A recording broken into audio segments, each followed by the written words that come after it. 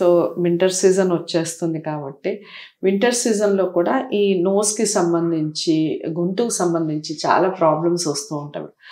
జలుబు చేయడం, దానివల్ల చెవు నొప్పి కూడా వస్తూ ఉంటుంది చాలామందికి. అంటే చెవులకు వెళ్ళపడిపోయి మాట్లాడుతూ ఉంటారు. అలా వచ్చినప్పుడు కూడా వర్టిగో ప్రాబ్లం వచ్చే అవకాశం ఉంటుందంటారా? లేదండి, యాక్చువల్లీ ఏంటంటే పోస్ట్ వైరల్ అంటే ఒకవేళ మీకు ఏదైనా జలుబు దగ్గు వచ్చిన తర్వాత వైరల్ అటాక్ అయినప్పుడు ఈ మధ్య ఎస్పెషలీ చూస్తున్నాం ఏంటంటే ఈ మధ్య ఉన్న వైరసెస్కి కొంచెం పవర్ ఎక్కువ ఉండి అవి డైరెక్ట్గా ముక్కు నుంచి మన చెవులోకి వెళ్ళి అక్కడ ఉన్న బ్యాలెన్స్ రిలేటెడ్ నరంని ఎఫెక్ట్ చేస్తుంది. ఓకే. సో ఇలా బ్యాలెన్స్ రిలేటెడ్ నరం ఎఫెక్ట్ చేసినప్పుడు వర్టిగో రావడం అనేది చూస్తున్నాం. కానీ యాజ్ సచ్ ఇప్పుడు మీరు చెప్పేది ఇలా బ్లాక్ అయిపోవడం ఇదంటే జనరల్ కోల్డ్ వల్ల మీకు లోపల ఉన్న ట్యూబ్ బ్లాక్ అవ్వడం ఇదంతా, కానీ కళ్ళు తిరగడం అయితే purely it is post viral. Okay. So come to Covid. మనకి కరోనా వచ్చి చాలా మందిని చాలా రకాలుగా ఇబ్బంది పెట్టింది. లైక్ కరోనా వల్ల కూడా వర్టిగో ప్రాబ్లమ్స్ ఎలా అంటే ఆఫ్టర్ కరోనా అంతా క్యూర్ అయిపోయిన తర్వాత కూడా నార్మల్ లైఫ్లో వెళ్ళిన వాళ్ళకి కళ్ళు తిరిగిపోవడం, ఫుడ్ ఎలర్జీస్ రావడం, రకరకాల ప్రాబ్లమ్స్, దానివల్ల కూడా వర్టిగో వస్తుందంటారా? కరోనా ఆఫ్టర్ కరోనా కంప్లీట్గా బయటకు వెళ్ళిపోయిన తర్వాత కళ్ళు తిరిగిపోవడం, స్వెట్ వచ్చేయడం, బాగా ఇంకా నేనేం చేయలేను అన్న ఒక థాట్ వచ్చేయడం, ఇలాంటివి జరుగుతూ ఉన్నాయి. మీరేం చెప్తారు దానికి సంబంధించి? సో డెఫినెట్లీ అండి, దో ఇప్పుడు మనం పోస్ట్ కోవిడ్ ఆల్మోస్ట్ 3-4 years అయినా కానీ దాని ఎఫెక్ట్స్ చాలా మందిలో ఉన్నాయి. బేసిక్ ప్రాబ్లం ఏంటంటే కోవిడ్ కూడా వెళ్ళిపోయినా కానీ మళ్ళీ డిఫరెంట్ స్ట్రెయిన్స్ లాగా మ్యూటేషన్ అవుతూ రిపీటెడ్గా అందరినీ ఎఫెక్ట్ చేస్తుంది. చూసినట్టుగా అయితే మొన్న రీసెంట్గా కూడా ఒక సెప్టెంబర్ టైంలో చాలా మందికి వైరల్ ఇన్ఫెక్షన్స్ వచ్చాయి. పర్టికులర్ వైరస్ అని కూడా ఎవరు చెప్పలేకపోతున్నారు. క్యాన్ బి ఆ కోవిడే మళ్ళీ మ్యూటేషన్ జరిగి ఇంకేదన్నా ఫామ్లో అందరిని ఎఫెక్ట్ చేస్తుందేమో.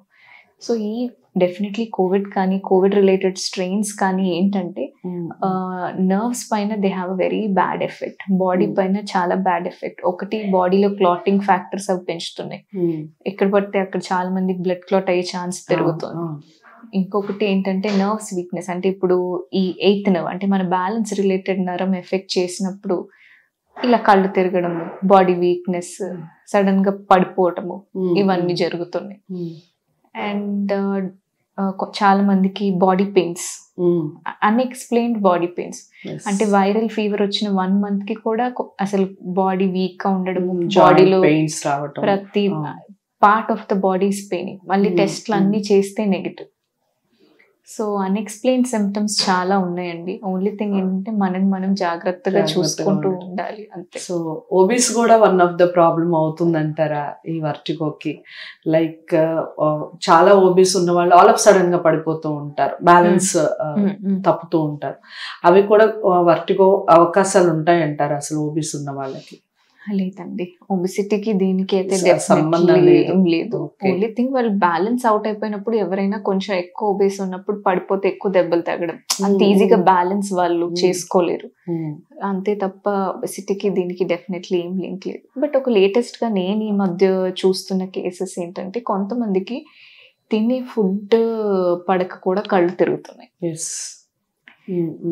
సో వాళ్ళు నాకు టిపికల్లీ చెప్తారు, కొంతమంది ఏంటంటే మేడం నేను ఈ స్వీట్ తినగానే నాకు కళ్ళు తిరుగుతున్నాయి. అండ్ కొంతమంది చెప్తారు నేను స్పైసీ ఫుడ్ ఏదైనా తినగానే కళ్ళు తిరుగుతున్నాయి, కొంచెము ఆయిలీ ఫుడ్ స్పైసీ ఫుడ్ తింటే కళ్ళు తిరుగుతున్నాయి. సో వీటికి ఏంటంటే ఒక్క థియరీ, వేగస్ నర్వ్ అని ఉంటుందండి. సో ఆ నర్వ్ ఏమన్నా స్టిమ్యులేట్ అయినప్పుడు కూడా ఇలా కళ్ళు తిరుగుతాయి అన్నమాట. సో డిఫరెంట్ రీజన్స్ ఉంటాయి, బట్ డెఫినెట్లీ మీరు కరెక్ట్ గా ఎవాల్యుయేట్ చేయించుకోవాలి మస్ట్ గా. That is the thing. So vertigo అని మనకి తెలిసినా తెలియకపోయినా మీ దగ్గరికి వచ్చినప్పుడు ఎలాంటి టెస్ట్లు అందుబాటులో ఉన్నాయి, ఎలాంటి టెస్ట్లు చేపిస్తారు, దానివల్ల ఎలా తెలుస్తుంది అంటారు డయాగ్నోస్? సో ఫస్ట్ వర్టిగో అని సిమ్టమ్స్ వచ్చినట్టుగా అయితే 40 minutes అయితే ఫిజికల్ ఎవాల్యుయేషన్ ఉంటుందండి. అంటే ఫిజికలీ న్యూరలాజికలీ నేను అందరినీ చెక్ చేస్తాను. First brain related problem rule out చేసుకోవాలి. అలా కాక బ్యాలెన్స్ సిస్టమ్ రిలేటెడ్ కూడా ఫ్యూ టెస్ట్స్ ఉంటాయండి, ఫిజికల్ టెస్ట్. బ్యాలెన్స్ రిలేటెడ్ టెస్ట్లు కూడా చేసేది ఉంటుంది. అండ్ దాని తర్వాత మన దగ్గర ఇవి కాక విఎన్జి అని కొత్త మెషిన్ ఒకటి ఉందండి. అంటే వీడియో నిస్టాగ్మోగ్రఫీ అనమాట. అంటే మన కంటికి ఒక విజువల్ గాగల్స్ లాగా పెడతాము. అదేంటంటే ఇన్ఫ్రారెడ్ రేడియేషన్ ద్వారా అది మొత్తం నర్వ్ పాత్వే ట్రాక్ చేస్తుంది. అంటే మన కళ్ళ మూమెంట్స్ ని బట్టి నర్వ్ పాత్వే, మన కళ్ళ దగ్గర నుంచి బ్యాలెన్స్ సిస్టమ్ టు బ్రెయిన్ వెళ్ళే నర్వ్ అంతా పాత్వే ట్రాక్ చేసి మనకి గ్రాఫ్స్ రూపకంగా వస్తుంది. ఒక 32 pages గ్రాఫ్స్ లాగా వస్తుంది. సో దాంట్లో ఏంటంటే మీకు బ్రెయిన్ రిలేటెడ్ ప్రాబ్లమా, మీకు బ్యాలెన్స్ రిలేటెడ్ ప్రాబ్లమా, దాంట్లో క్లియర్గా తెలుస్తుంది. సో ఇప్పుడు ఎలా అయితే ఇప్పుడు బ్రెయిన్ లో ప్రాబ్లం ఉందంటే మనం ఎంఆర్ఐ తీస్తాం. సో అలా బ్యాలెన్స్ రిలేటెడ్ ప్రాబ్లం ఉందంటే ఇట్స్ లైక్ విఎన్జి అనమాట. సో దీంట్లో ఏంటంటే క్లియర్ గా తెలిసిపోతుంది. సో ఈ సైట్ కూడా వచ్చే అవకాశం ఉందా మేడం ఈ వర్టిగో వలన? అంటే కళ్ళు తిరగటం, కళ్ళు మసకబారటం ఇలాంటివి జరుగుతూ ఉంటాయి కదా, సైట్ వల్ల కూడా వర్టిగో వస్తుంది అంటారా? అలాంటిది లేదండి, సైట్ వలన కాదు. సో చాలా మంది నా దగ్గరికి వచ్చే వాళ్ళు ఎలా ఉంటారంటే, మేడం మేము ఐ స్పెషలిస్ట్ దగ్గరికి వెళ్ళేసి వచ్చాము, ఐస్ లో ఎటువంటి ప్రాబ్లం లేదంటున్నారు, కానీ నాకు బ్లరింగ్ వస్తుంది, నాకు డబల్ కనపడుతున్నాయి, నాకు ఏదైనా వస్తువు ఇలా నా ముందు నుంచి ఇలా మూవ్ అవుతున్నట్టు అనిపిస్తుంది, ఇవన్నీ అంటారు. షేడ్ గా కనిపించడం, ఇవన్నీ ఏంటంటే వెస్టిబులర్ ప్రాబ్లమ్స్ అన్నమాట. అంటే మన బ్యాలెన్స్ యంత్రంకి కంటికి కనెక్షన్ ఉంటుందండి. సో బ్యాలెన్స్ సిస్టమ్ లో ప్రాబ్లం ఉన్నప్పుడు ఈ పాత్వే అనేది ఎఫెక్ట్ అవ్వడం వల్ల మీకు అలా డబల్ కనిపించడము, ఇమేజ్ షేక్ అవ్వడము, ఇవన్నీ అవుతూ ఉంటాయి అన్నమాట.